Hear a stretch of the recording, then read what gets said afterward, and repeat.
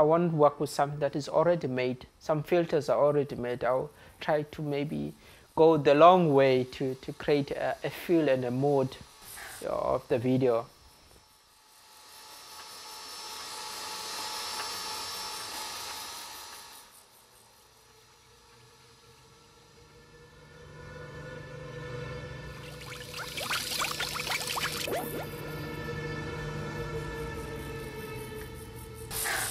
You could almost feel the texture of the video. You could almost feel the bumps, you know. In paintings you have these brush strokes. You could almost feel the strokes. And for me, I think that it's my signature, it's my kind of artistic brush stroke. You could feel that you're watching a video that I made.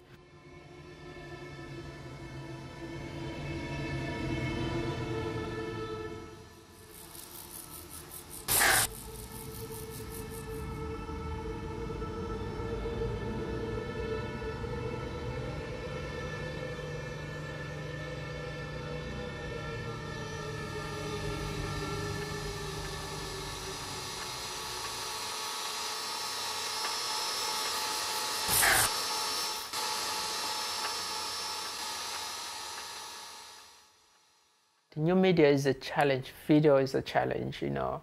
For me, I have to actually to look maybe 10 times as much for inspiration, 10 times as much for information, you know, for gestures, for movement, for things, you know. I look maybe 10 times as much just looking at television, what programs are there, what they project. Maybe go to movies much more than other guys will go to movies just to learn the language of cinema, you know. And perhaps you link that with what you read, you know, history of cinema, you know, where that comes from, you know.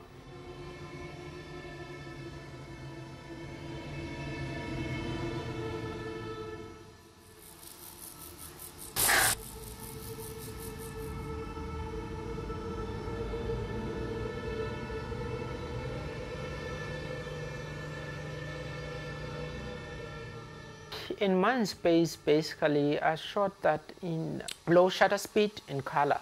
You almost feel like in the sky. You almost feel like you're flowing in space. And there's this huge, big blue that is kind of a calming thing. It's kind of a spiritual kind of color as well.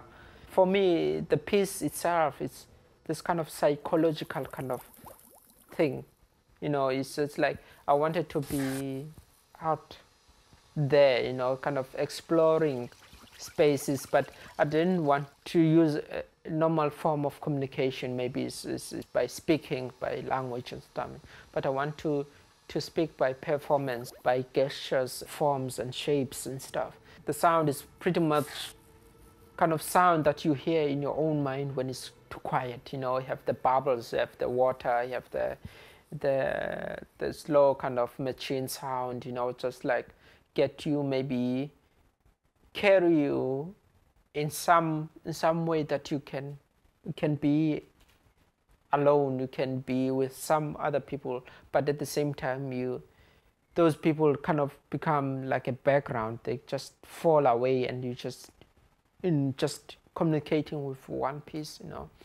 There are no other references. You cannot kind of look at other pictures. They are intentionally didn't put other kind of clips or scene or whatever. So you're just like engaging with this image alone and just trying to be in your mind space.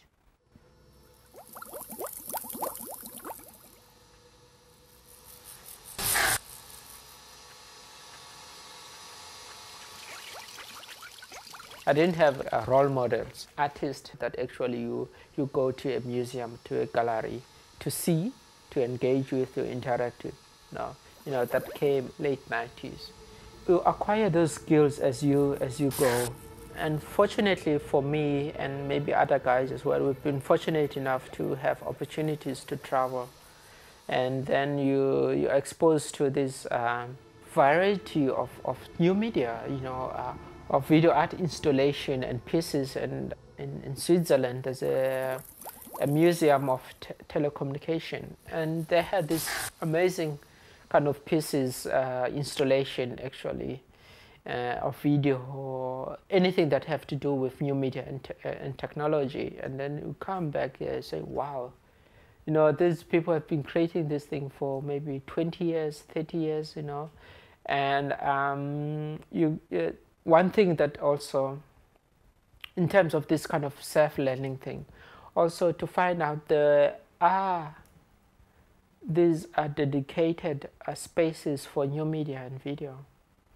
And there are galleries or museums that actually were kind of designed and planned with this kind of new media in mind, you know, because people there have been practicing new media for a while. And you begin to wonder how much you can bring back here. Mr. Blair believes the war was legally and morally sound, even if they never find weapons of mass destruction. But he'll always be vulnerable to the doubters he warned the soldiers about until he produces some conclusive evidence. Many people feel the world has forgotten about Africa. For we are afraid, I'll take everybody back to 2001 September. 2001 September 11, you know, there was this big bang of twin towers in New York. I think that kind of changed a lot of attitude, like it's a global thing, global phenomena. And then you skip that to like 2 years later, maybe a year or 2 years later, when the U.S. invasion of Afghanistan, and then a year later you go to Iraq, and you still, like now, still the war goes on. And morally sound, even if they never find weapons of mass destruction. But he'll always be vulnerable to the doubters he warned the soldiers about until he produces some conclusive evidence. Many people feel the world has forgotten about Africa. So what are the actions? I felt like what could kind of visuals that I could kind of come up with that actually perhaps will hold the attention of the viewer or anyone that engage with the piece, but at the same time not have the same image that like of blood and limbs and stuff thrown or destruction, but something that actually will make you alert or be aware of what you fear the most. And then from then, when those images were being projected, I say, okay, these things I can see, you know, I can see them on television, you know, it feeds something on me.